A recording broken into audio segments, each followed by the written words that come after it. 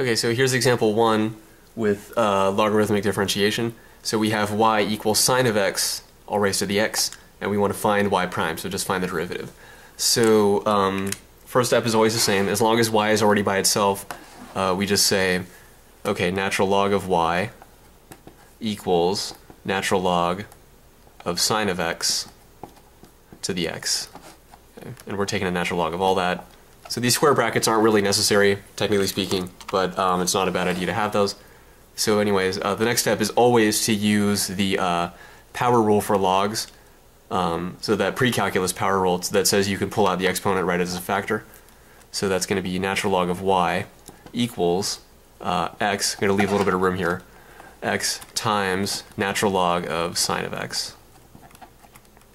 Okay, and now we don't really need any parentheses at all anymore because this exponent is out now. So that's good. Okay, so now we just take a derivative of both sides with respect to x. So d dx of the left equals d dx of the right. Right, and the nice thing with logarithmic differentiation is most of the time, unless you have something pretty crazy going on, I can't even think of anything else off the top of my head, but you should always have a natural log of y on one side, and when you take a derivative, it's always going to be 1 over y times y primed. Remember, y primed is the same thing as dy dx. So chain rule says derivative of natural log of a thing is 1 over that thing multiplied by the derivative of that thing. And remember, y primed is just shorthand notation for dy dx.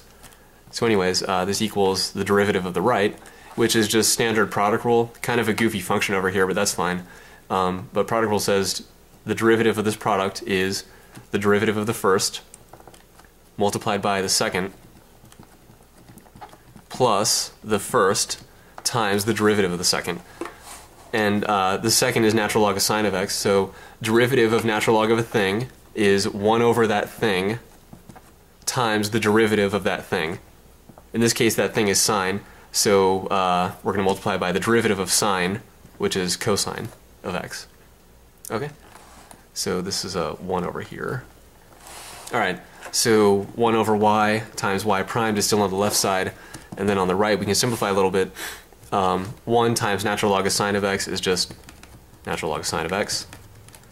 And here, x times 1 over sine of x times cosine of x, that's the same thing as cosine over sine, then just times x.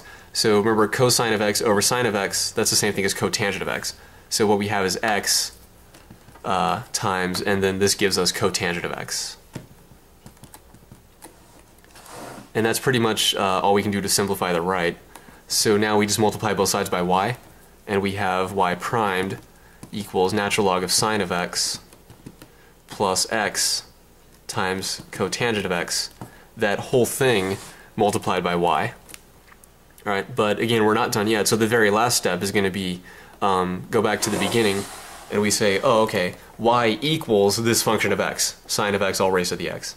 So we're going to take this function of x and put it back into our answer here.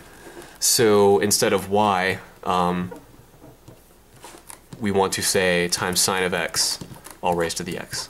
Okay, and that's example 1 with logarithmic differentiation.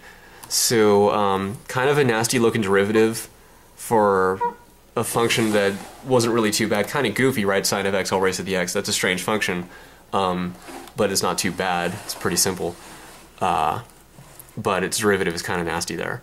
But that usually it does happen with logarithmic differentiation. You can start with something kind of compact or small, not too bad, and then you end up with a really nasty derivative. So we can just leave our answer like this. There's no need to distribute or anything like that.